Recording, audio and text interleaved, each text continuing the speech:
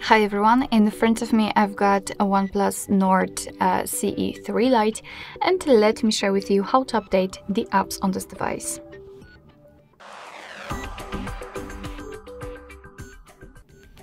So first of all, make sure that you've got the internet connection because it is required to download something, and I highly recommend to use the Wi-Fi instead of mobile data, and then we can enter the Play Store. Of course, you will have to log in if you do not have your Google account added to the device, and after that, after logging, simply tap on the circle in the right upper corner, which is your account. Then let's tap on Manage Apps and Device and tap on Manage. And as you can see, here we've got the list of all currently installed apps, and we have to tap on Updates Available in order to check which of those can be updated.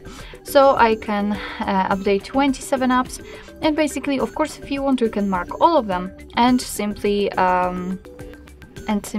update all.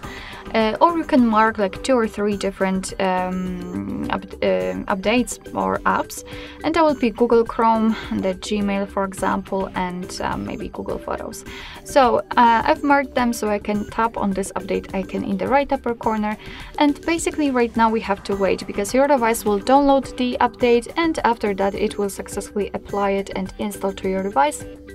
So you just have to wait patiently because everything will be automatically done.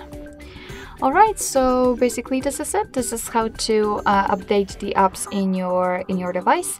Thank you so much for watching. I hope that this video was helpful, and if it was, please hit the subscribe button and leave the thumbs up.